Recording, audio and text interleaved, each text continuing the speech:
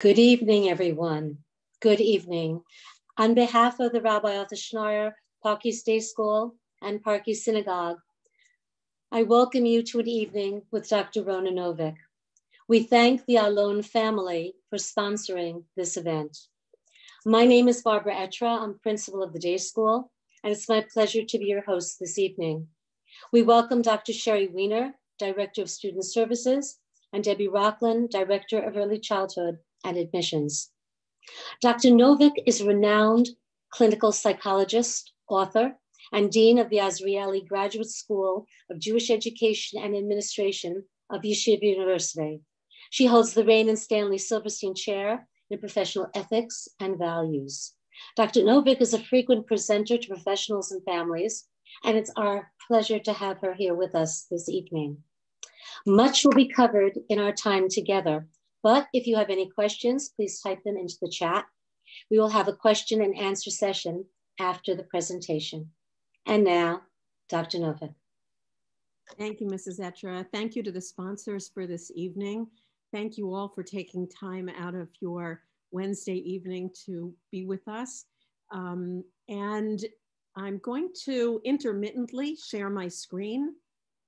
So hopefully the technology works. And here we go. And we are going to together muddle and manage through the challenges of life amid COVID-19. It has been a year like no other, whether you're a parent with little children or school-age children at home, whether you're a parent of adolescent, whether you're a grandparent, whether you are trying to work from your home. Welcome to my home office. This is now, my commute is about 5 steps instead of 5 hours. That's the good news, but there are definitely ways that the current situation has challenged all of us. And what I want to do tonight is to give you some understanding of what we're all going through and some tools and strategies to help us all. I like to call our situation the new not normal. I refuse to call it the new normal because I refuse to acknowledge that this is our future. I really do believe we will, please God, soon in our days, get to a place that looks much more familiar than strange. But our new not normal includes a new way of thinking about distance and togetherness, a new way of living with danger and the anxiety about it, a new and pervasive sense of uncertainty. Almost every question that you ask the medical professionals about COVID, the answer is, well, we don't really know that yet. And we are dealing with biological and psychological implications of our current situation and of its aftermaths. Our goal, by the way, our goal really is not perfection, but it isn't just muddling or management. Our goal really is something called resilience. Resilience, according to the American Psychological Association, is the process of adapting in the face of adversity, trauma, tragedy, threats, or significant sources of stress. And we certainly are living with adversity, trauma, tragedy, threats, and significant sources of stress. I always put this picture of palm trees when I talk about resilience, because here in the Northeast, where we get lots of storms, whether you're looking in Central Park or whether you're in suburbia, what happens in our big windy storms here in the Northeast? Limbs crack. Trees are sometimes uprooted whole from their root ball because they have no flexibility. The trees we have here, the elms and the oaks and the sycamores, they're rigid. They don't give when a storm comes along.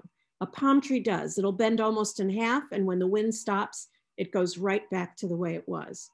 Resilience is about that flexibility to bounce back. And that's really what our muddling and managing is going to be about. Now, one of the pieces of muddling and managing, and I put, is this good or is this actually a challenge, is that we're not doing this alone. Many of us are much more connected to a much smaller group of people than ever before.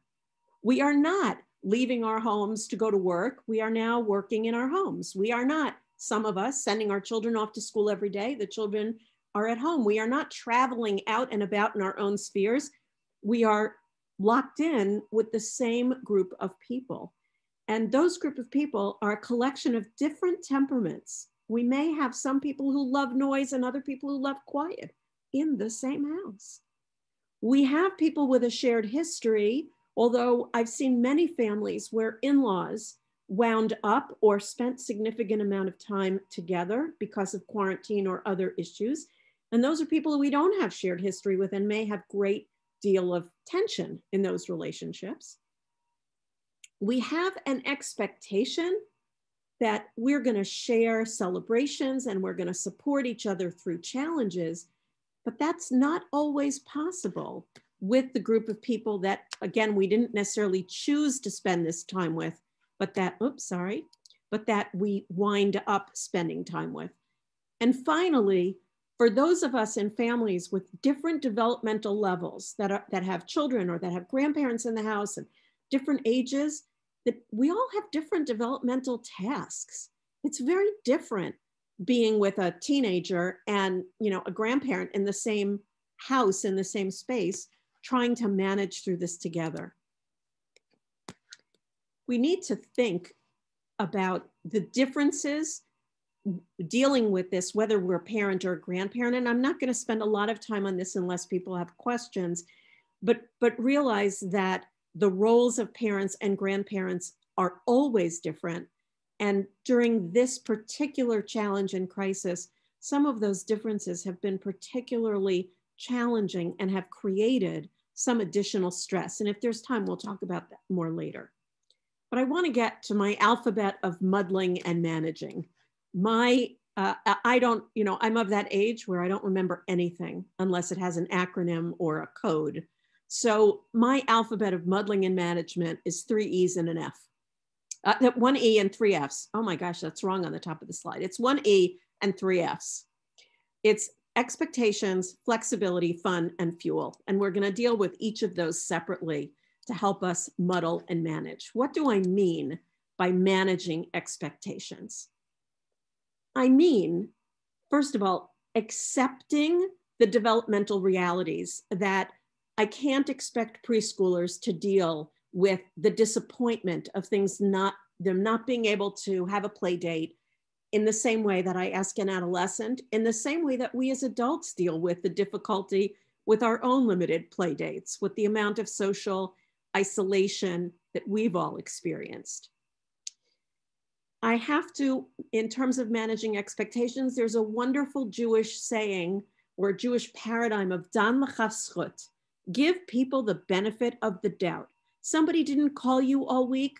You can think, oh my gosh, she's not a good friend.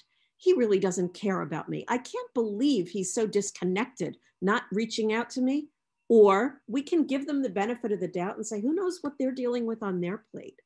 Managing our expectations means, rather than immediately judging, thinking maybe there's another explanation, and realizing that it's better to be pleasantly surprised than disappointed. Psychologically, it is easier for us to deal with, you know what, I don't expect friends to call me in this time.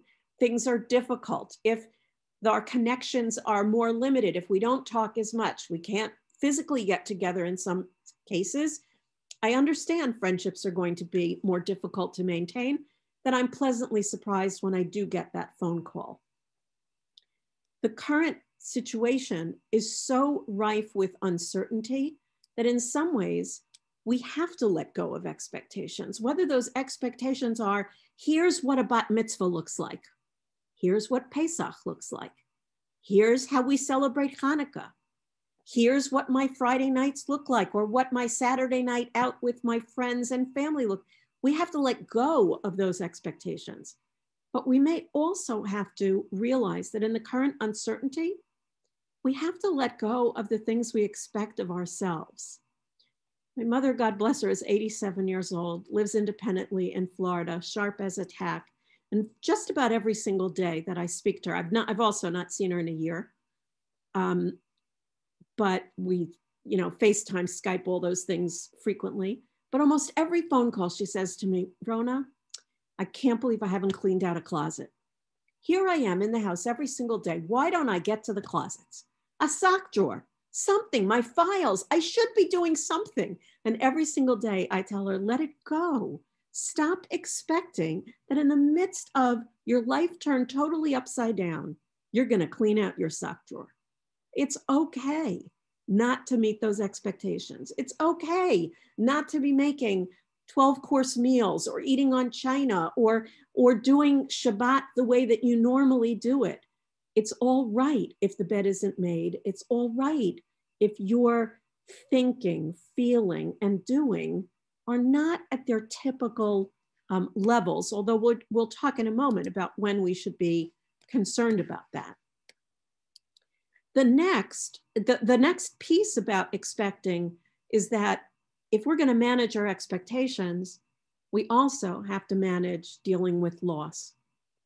Part of that loss is just disappointment, that it isn't the bat mitzvah I thought I would be able to give my child or that I would dance at with my grandchild. And how do I see my glasses half full? How do I celebrate the wonderful moments that we've had and that we've been able to share, even though it wasn't at all what I expected?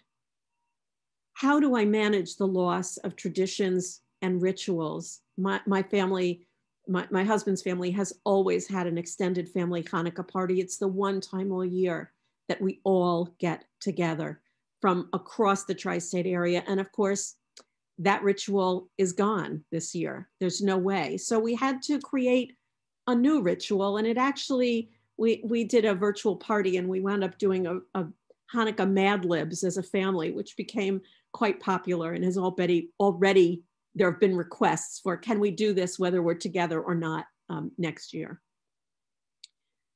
Managing loss also requires validation and reassurance. One of the things that particularly those of us who are parents and grandparents have an automatic reflex when our children or grandchildren come to us sad about a loss, about a disappointment, our immediate reflex is we want to make it better. And we think we make it better by nullifying it, by saying, oh, it's no big deal. You missed 6th grade graduation, don't worry. It's even better in middle school. You wait till you see what 8th grade graduation is. Now that's something you don't want to miss. But when we fail to validate, then reassurance is not heard. Then the person we're trying to make feel better feels as if we didn't hear them. We didn't feel their pain. We didn't recognize it. Validation, by the way, is an agreement. It isn't saying to our 6th grader, I know life as you know it is over because graduation didn't happen the way you wanted. I know life will never be the same. That's it, forever. You know, it's the worst thing that can ever possibly happen to you. That's agreement. Validation is not agreement. Validation is, I feel so bad for you. I know you were really looking forward to this. It's terrible. I really wish I could do something that could give you back something you really wanted. That's validation. And that's, then I can provide reassurance and say, maybe there are other ways we can deal with it. And then I can move to a forward focus. Then I can move to, what could we do instead? How could we celebrate this milestone? Is there some other way we could mark this, this event and deal with it? And of course, the most significant loss that all of us have had to manage through this, and you know, I have to be more delicate if I'm talking to children, but here we are grown-ups, is I can't imagine that there's anybody here with us tonight who doesn't know someone who has experienced a first-degree loss, who has had to have a funeral or be at a funeral, or I know I'm exhausted from going to Shiva Zoom calls, that it just seems way too frequent. And we have to realize that we are living in a time with unprecedented losses. So what do? Remember that palm tree. Flexibility promotes resilience. And so I'm moving from the E, from expectations, to now all of the F's. And the first one is flexibility. We have to accept that change is an essential part of life. Yes, COVID is causing more change than we'd like, but living in a static way doesn't work. At the same time, if we look around, there are certain things that do not change. I've heard so many people say, and I think today's Holocaust Remembrance Day, I've heard so many people say, yes, we may have had a shutdown, but we had it in the comfort of our homes. We weren't, most of us, please God, going out hungry. We weren't worrying that, you know, God forbid, we were going to be dragged out of our house by an evil and hostile dictator. So there are some things that don't change about our safety and our security, about what we have with us in our lives. Flexibility also means being willing and open to the new. No, I can't go to the gym, but maybe it's a time to try that yoga video, or think about doing some Zumba, or try some other, you know, I hate exercise. I'm the worst person to talk about it, but try some new exercise, or maybe I can't go to that class. I'm going to try an online learning opportunity. It may seem like an oxymoron when you talk about flexibility to say plan, but one of the best ways to be flexible is to overplan, to plan 12 different ways. If I planned that my exercise is going to be walking and it becomes icy and cold and rainy and miserable, then that exercise doesn't happen. But if I say, well, I'm walking, unless I do Zumba, unless I do yoga, unless I get on the treadmill indoors, then it's more likely that I'm going to be able to be flexible. So think about how you can plan flexibility into your life. The next F is about fun, finding it and making it. And the hard part about this is really the last statement here. It takes effort and energy to have fun and to make fun and to find fun. I will tell you, it is much easier to just lay in bed and catch. But it doesn't do us any good. It doesn't make us feel better. It does make us feel better when we inject fun, which means we have to think about, what is it you love? I'm a big word game player. And so figuring out how to play Boggle with friends online, figuring out how to do shared video watching of funny movies. Fun often comes from things like novelty, something you don't usually do, role reversal or a mismatch. If you're a teacher, having your children teach you. If you're an adult, putting the children in the adult role and you be the child. Healthy competition is a great way to have things be fun, and realize that the investment that you put in to creating the fun for you is going to pay off dividends. Of course, some of us have things in our lives that we already know are fun for us. I have crafts that I do. And so maybe it means, again, that planning again, putting in the time, going on Amazon, ordering my supplies, and planning in, when in my day am I going to allow that creativity? When in my week am I going to do that? Making sure, if you love baking like the picture here, or cooking, that you've got the ingredients there to make your favorite items. The next F is similar, because fun is one of the fuels, one of the things that builds us up, that gives us the energy and the wherewithal to go forward.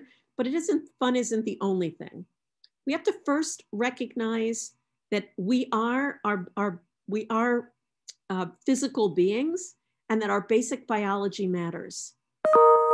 Our food, our nutrition, our sleep, and our exercise are the basic ingredients to have a good engine running in our body. And I think we tend to underemphasize these. A lot of people have talked about, the COVID-15, not the COVID-19, the COVID-15. It's the 15 pounds everybody gained during the shutdown last spring. My husband walks around the house sometimes saying that, all you do if you're home is eat. It's terrible. If you work from home, there's just too much food available. It's not good. So we have to think about, how do we set the stage for healthy choices for our biology? How do we create better sleep hygiene for ourselves? And if you have children at home, for our children. I know that the research that was done in the spring when the country was more or less on shutdown indicated that all of our sleep patterns were disturbed and that many people developed poor sleep habits, and getting back into good sleep habits is important. And I can't overemphasize, as much as I said I hate it, exercise. Exercise is the body's automatic antidepressant. Exercise releases chemicals in the brain. Even moderate exercise for 20 minutes will cause a release of endorphins, which are the body's natural mood lifters. And so think about how you increase your physical exercise. It doesn't have to be, 2 hours of aerobics or weightlifting, but even 20 minutes of activity is helpful. There's been a lot of discussion this late fall, winter, and now into the spring that we are beyond the surge. What does that mean? It turns out that in times of crisis or trauma or stress, most of us experience a surge of energy initially. That we do those closets and we do make those plans and we say, we're going to get through this and I'm going to feel okay. And I have 18 different plans and I'm going to journal and I'm going to do this and I'm going to write and I'm going to organize. And then we run out of gas. We literally run out of energy. Educators have talked about it with students that, last spring was hard for students. Initially, they came back to school in the fall, energized and excited. But now it's hard, and it's hard to mount that energy and have them keep going. And so it becomes even more important to think about what fuels me. It turns out that there are 2 G's that help fuel us. One is gratitude. The more we focus on blessings, the more energized we are.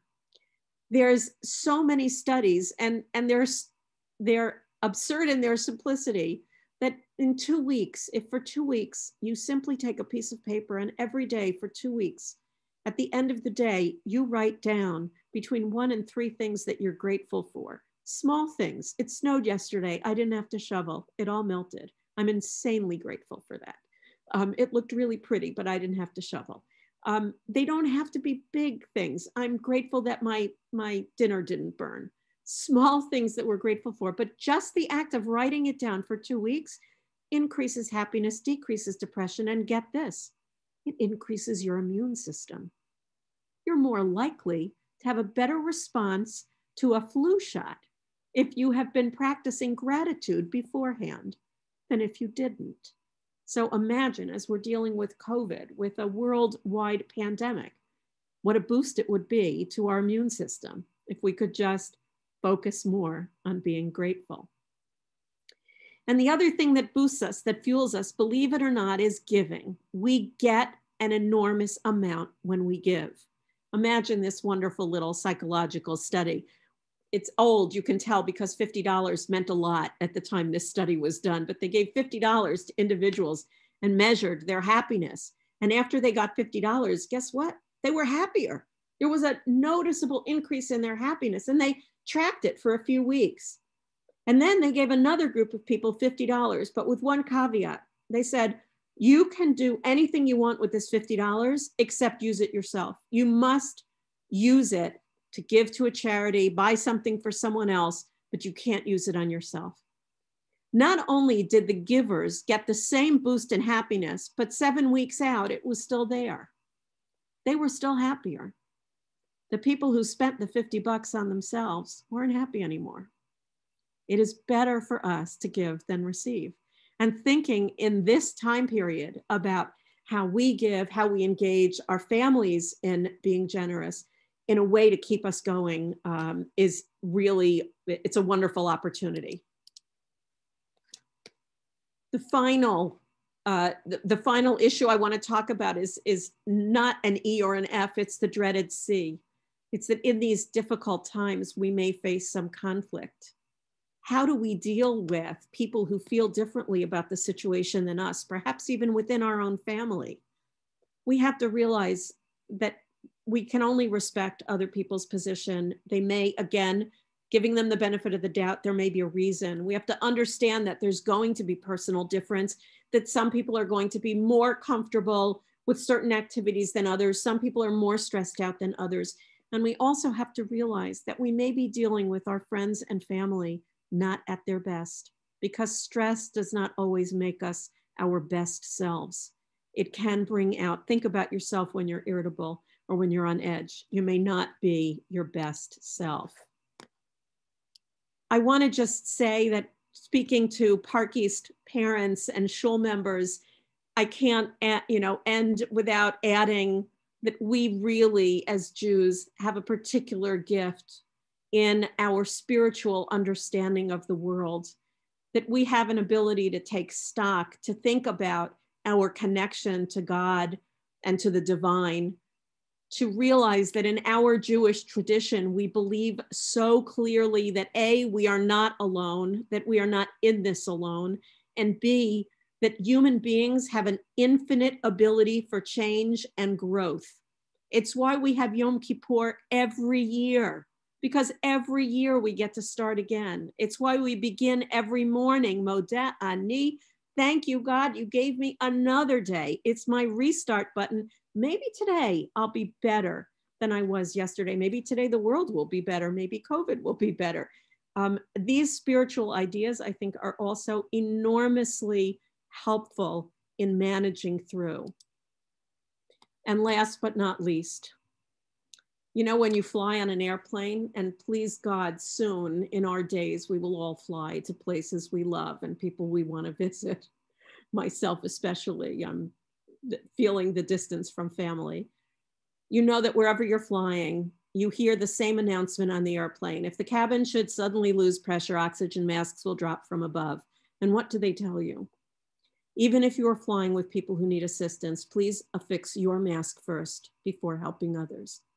Those of you who are parents, those of you who are caring for parents, those of you who are grandparents helping your children or your grandchildren, realize you are no good to anyone if you don't take care of yourself.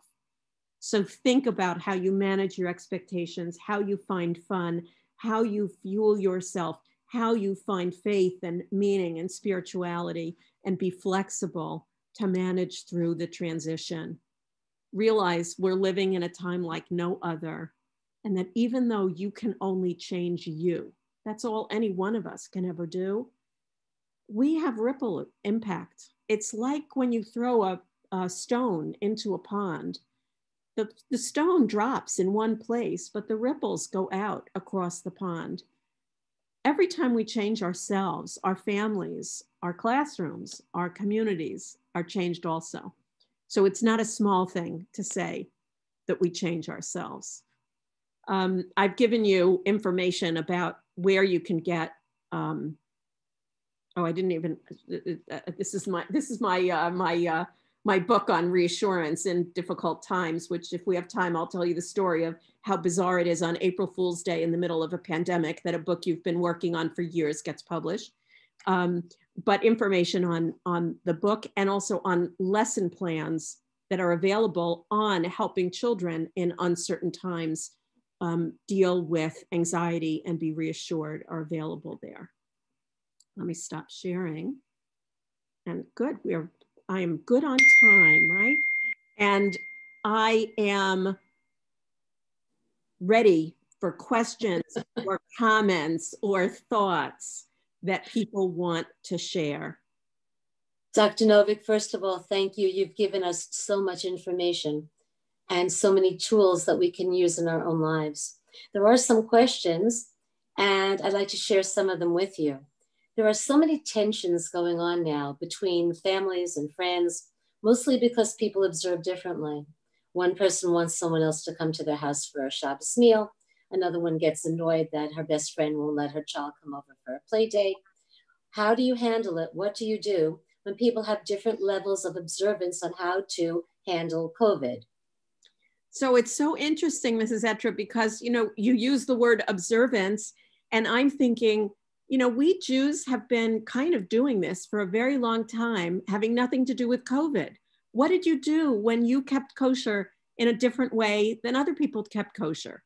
You know, what do you do? We've struggled with this in our communities, particularly in our communities that are more open and diverse, with how do I deal with having a friend who doesn't keep Shabbat the same way I do? And my answer is, first of all, you in this instance where we're dealing with not religious observance, but observance that really ties to people's feelings of safety and security, that you have to do what feels right for you. But that you have to find a way to tell others with total respect and understanding. I had the wonderful experience of a very, very close friend marrying off a son who I have known since he was in her belly. And I very much wanted to be at this wedding. And this is the way I got invited. She called and she said, "You're totally fine saying no. Here's what the wedding's going to be like. There's where the chuppah will be outdoors. I will tell you the other side is not going to be wearing masks. We will. But I know that the other parents are not going to have masks on.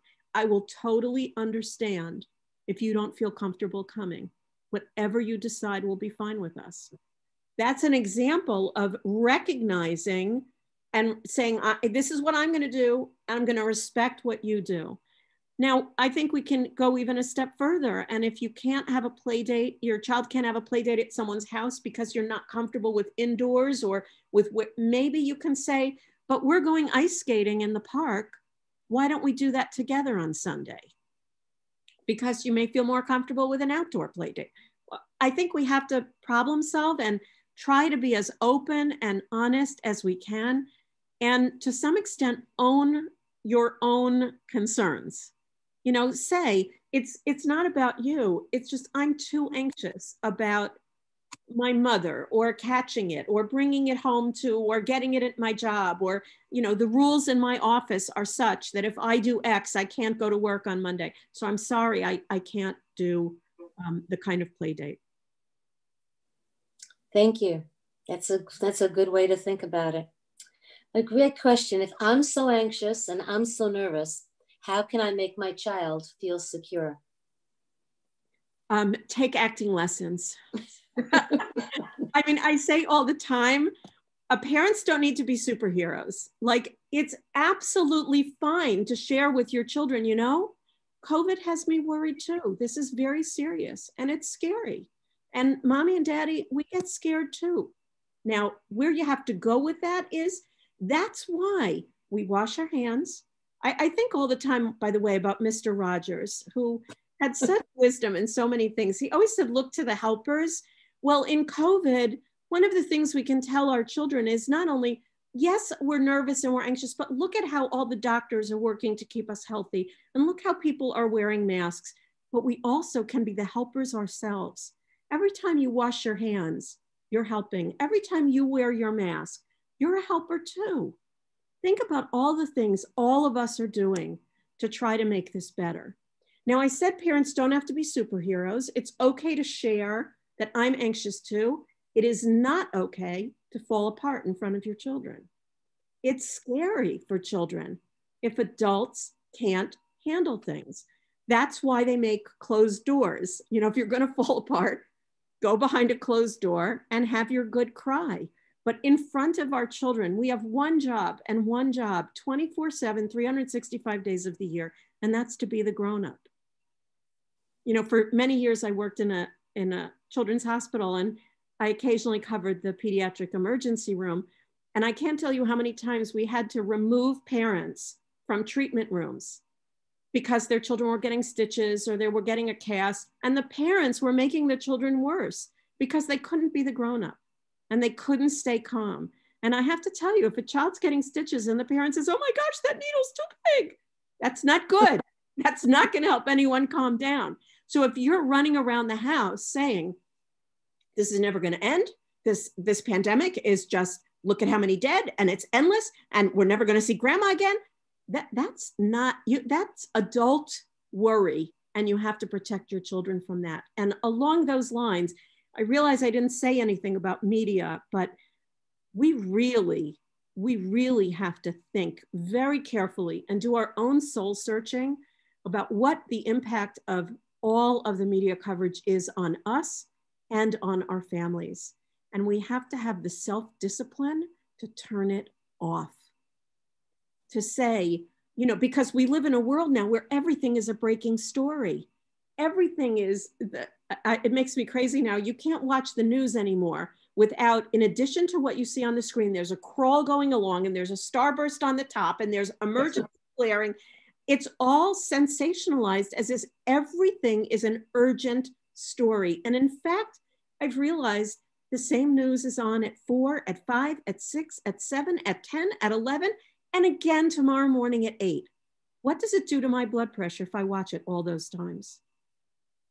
And talking about sleep hygiene, I routinely, I will not watch news after 10 o'clock at night, because if I do, I'm not sleeping.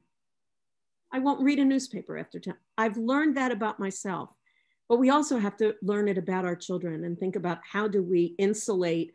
And in some cases, you can't eliminate them seeing, you know, in New York City where you are, you see it on the side of a bus, you see the cabs have you know, news stories on them. An opportunity for my children to ask me about it, to talk about it, again, where I'm the voice of calm. So it's, you know, the bottom line, Mrs. Etcher, is it's okay to share your anxiety, but you have to be the grown-up and find private adult places where you can really unwind and let loose, but not in front of your children. Sounds good. Here's a good one for you. How can I ever reassure my child that things will ever be normal again? So now I have to get to this story. After 9/11, believe it or not, that long ago, parents asked the same question. Not only were they asking the question, but in working with parents in New York, I noticed that parents stopped answering. You know, children would ask things like, are you coming home for dinner? Will you be home for dinner? And parents would like not know what to say, because who knows what's going to happen in the world.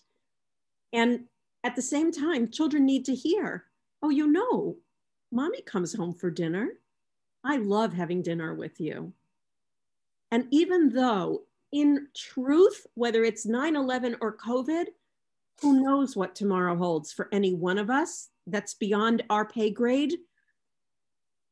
Children need that reassurance, and they need the language of reassurance. They need to know that the book that I wrote, which is really a metaphor or a parable, Mommy, Can You Stop the Rain? My granddaughter, when she saw the book the first time, she said, Safti, you know mommies can't stop rain, right? Like, you know that only God can do that? It's like, yes, sweetheart, I know that, but you can't stop the rain, but you can hold your child while the rain is making scary noises. And you can't shush the thunder, but you can play with pots, banging them like a marching band. And you can't turn on the lights in a blackout, but you can get a flashlight and make shadow puppets. And finding that language of reassurance, which basically says, I'm here now, I'm with you through this, and I'm going to be with you through it, even if it's hard. That's what our children need to hear from us. Now, I think we can reasonably tell them there are a lot of really smart people working on this COVID puzzle. And it's amazing. It's nothing short of miraculous. I'm going for my second injection next week. I'm so excited, my second vaccine.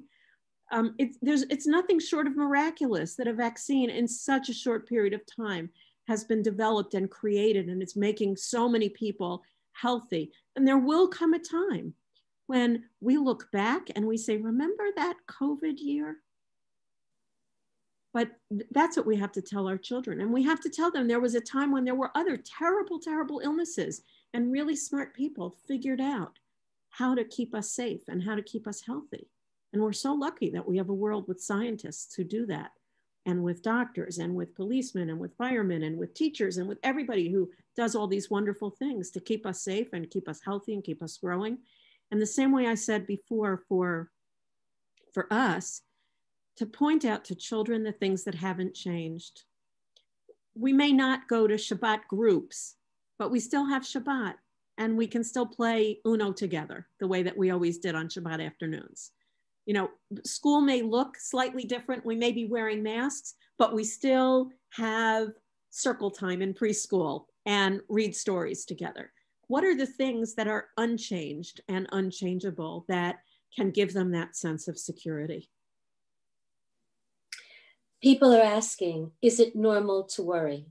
I'm not exactly sure what normal means, but the question is it normal to be so worried? Yeah. So not only is it normal, my brother reminded me when COVID first hit, and we were all in last spring, we were all kind of reeling with how quickly this became so deadly.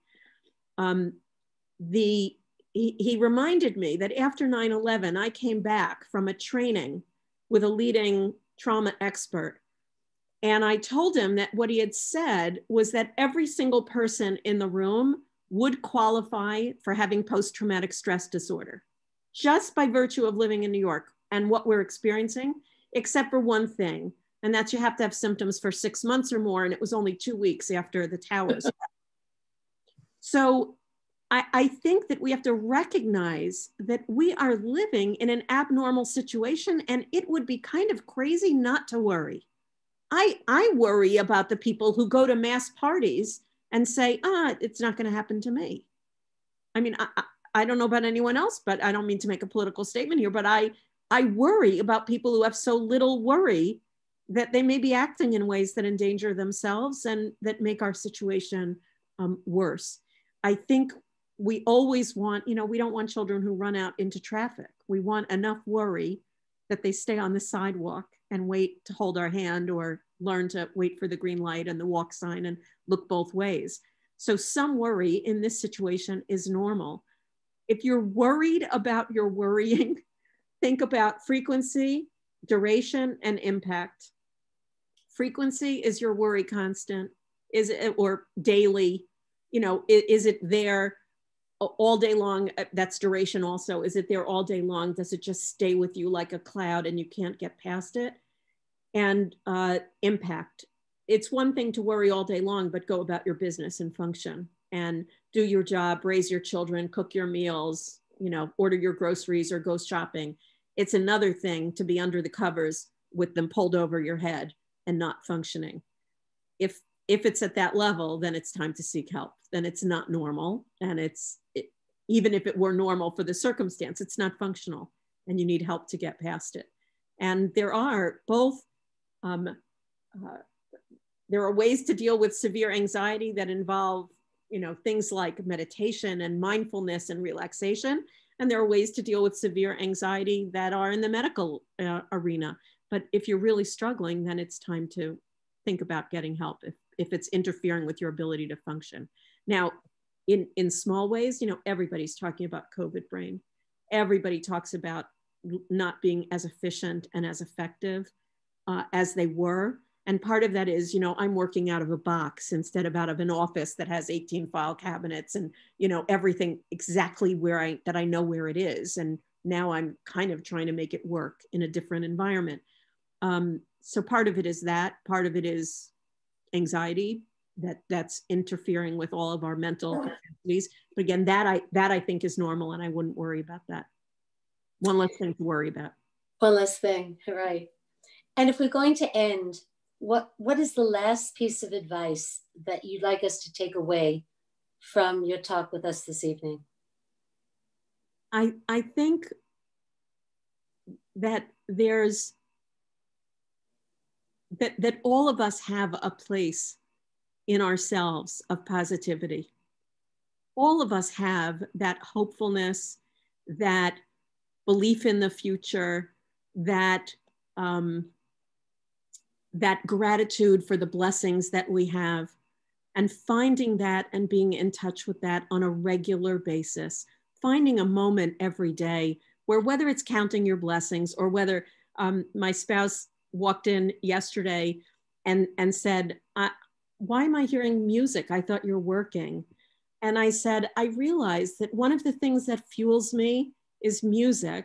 And I particularly love Brahms' Piano Concerto No. 2. And I just had it play in the background all day yesterday when I worked. And I have to tell you that I got in touch with that part of myself that just feels that music is a gift. And it was unbelievable. Like, what genius created this sound, this beautiful concerto, and then what genius played it? And it's there for me to listen to at will. Finding those moments and just giving those moments to yourself, I think they're so, so important. Dr. Novick, I hope I'm going to remember everything you've said so I can use it in my own life. I want to thank you on behalf of all of us for your wisdom, your experience, your knowledge. And I'm glad that this is all going to be on YouTube so I can replay it again if I forget anything. Dr. Novick, thank you. Thank you everyone for joining us at Rabbi Arthur Schneier, Park East Day School and Park East Synagogue. Have a good evening. Have a good night. Stay well.